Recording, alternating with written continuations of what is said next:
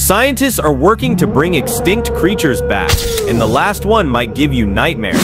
First, the dodo. Wiped out over 400 years ago, this strange bird could actually return. By blending preserved DNA with modern pigeon genes, researchers believe a living dodo could be walking the earth again within 15 years. Next, the woolly mammoth.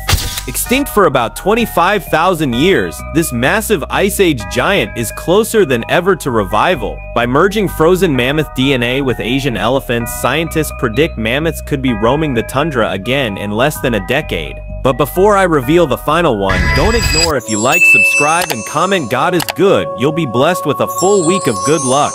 Don't risk it. Finally, the Titanoboa.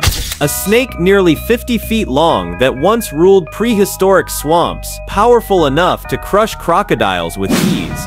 This terrifying serpent could one day return to our waters. And if that happens, no one will be safe.